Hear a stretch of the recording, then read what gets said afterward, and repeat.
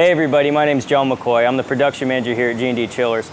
We're in our production facility today to run you guys through the startup on our popular portable fire and ice glycol chiller. First thing is our units ship without a plug. We do this so our customers have a variety of options as far as power and availability for plugs in their own facility. When you receive your machine, inspect it for damage of any kind that may or may not have happened during shipping. Also, we want to go ahead and open up the control panel and verify that all of your breakers are in the upright position, that they haven't been tripped during shipping or handling of any kind.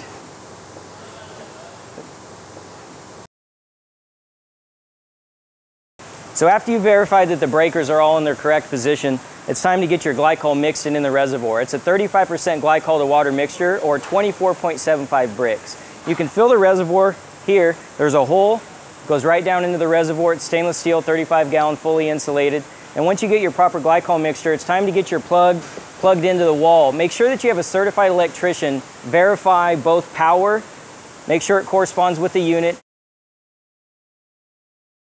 It's a good idea to verify both the voltage and the phase so the electrician is aware as to what size breaker and power supply is needed for the machine.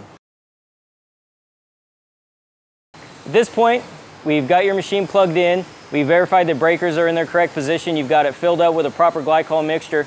Next, it's time to make sure that you position your machine in the right spot. It is a portable unit. You can move it as needed to wherever it is needed in your facility. We want to make sure that we have at least 24 inches of clearance on both sides, both here and here at all times. That allows proper airflow through the machine and it'll prevent any issues that may occur during the running process.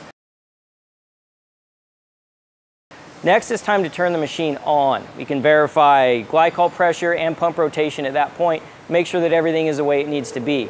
All you got to do at this point is turn the machine on. You're going to see the thermostat light up. You may hear a compressor, such as that, or it might be in heating mode depending on the ambient temperature and glycol temperature when it was mixed. It's time to verify the glycol pressure here on our pressure gauge. It should be at or right around 20 psi is our factory setting.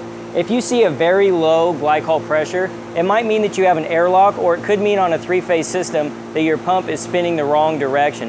A certified electrician can help you figure that out. Next, after you verified glycol pressure, you know you've got everything working, you got good flow through the system, you can adjust your thermostat here for your desired temperature.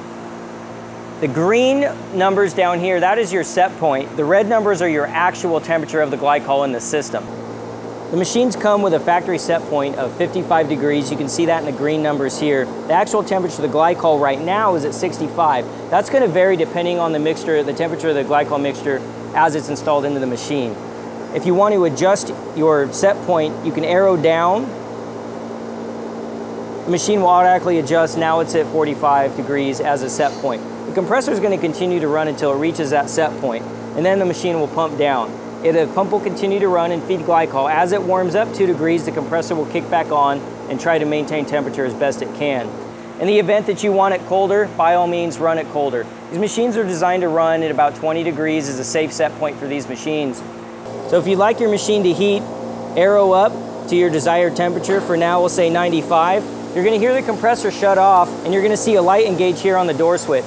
That's going to let you know that it's actually in heating mode right now. The heating element is engaged, and it's going to start warming up the glycol and sending it out at whatever temperature your desired set point is at. Once it's reached its desired temperature, this light will shut off, the heater will shut off, and it'll sit there. There's a 2-degree differential on the thermostat pre-programmed in. So if it cools down 2 degrees from where you set it, the heater will come back on, and vice versa for the cooling. If you have it set all the way down, let's run it down to about 45 degrees, and then we'll kick it back on.